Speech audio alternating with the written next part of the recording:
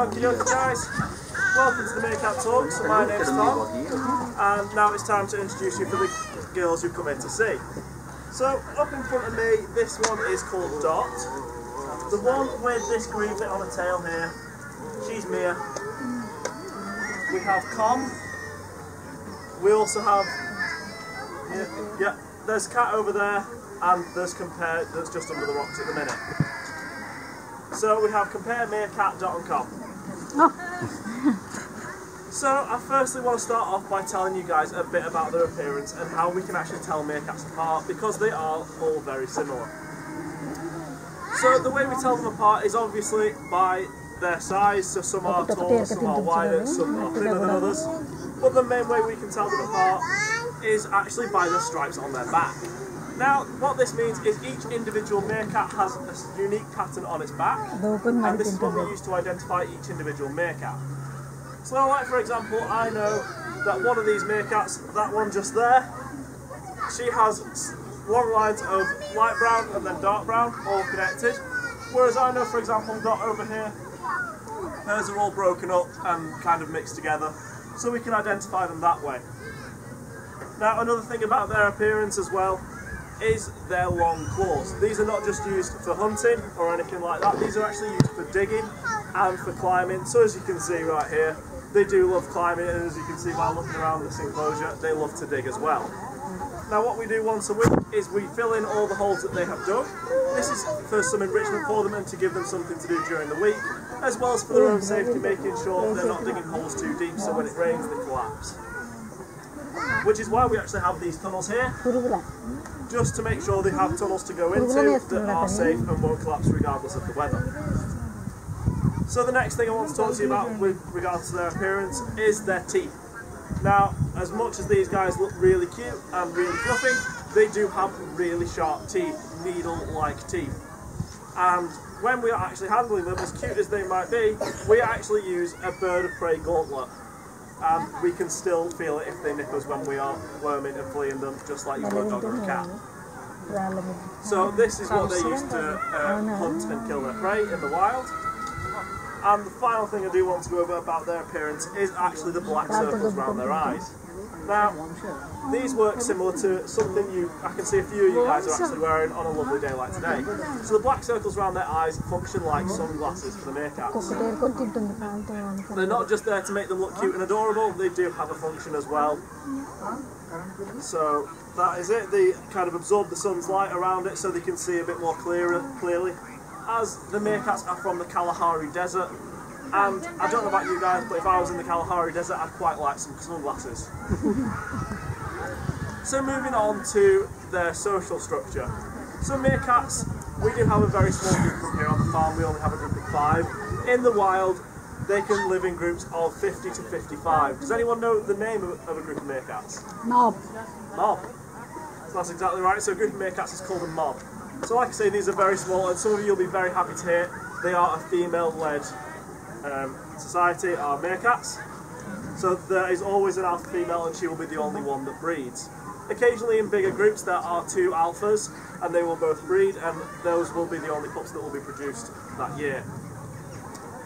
Now, you might just think it's the mums that will look after the pups.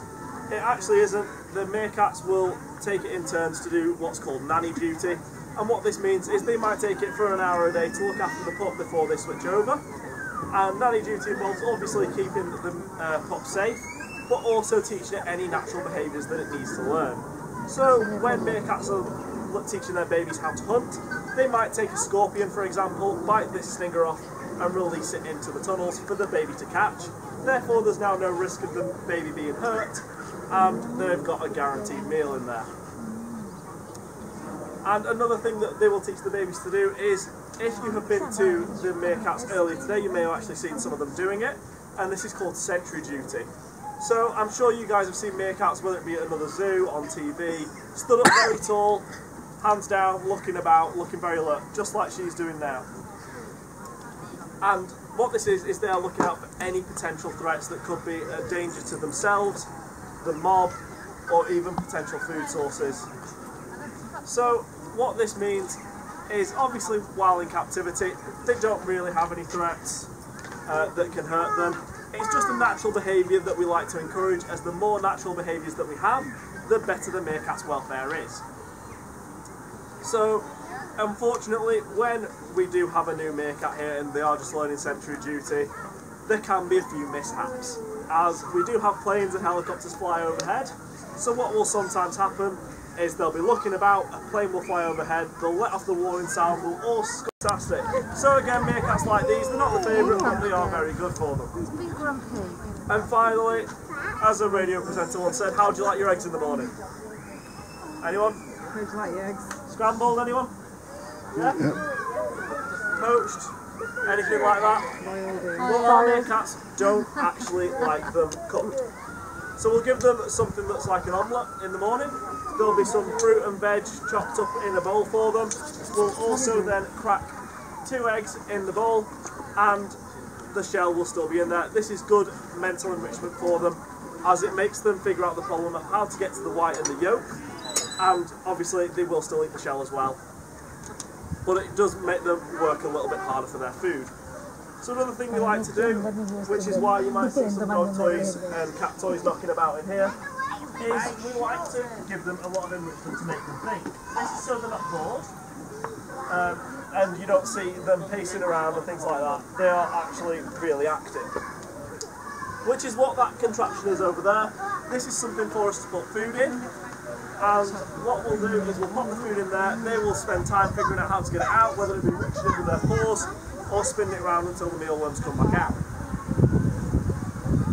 So that is our meerkat talk, guys, unless any of you have any questions. How old they are? How old? So these guys, because we've got them from different zoos, it is quite hard to tell how old they are. But they range from ages of about 8 to about 3 years old. So the alpha Mia, she's the oldest, she's about 8 years old. And this one's Dot, who's making a nice little noise there. She is only about 2 to about 3 years old.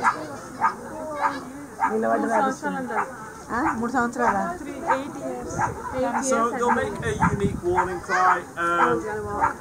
Obviously I can't mimic it for you now, but they will make a unique warning cry, which all the meerkats will be able to kind of recognise, and they'll all scurry in. They'll all sound very similar to us, but to the meerkats, it's they're all quite different. Alright guys, well thank you for listening, and I hope you've learned something. Thank you.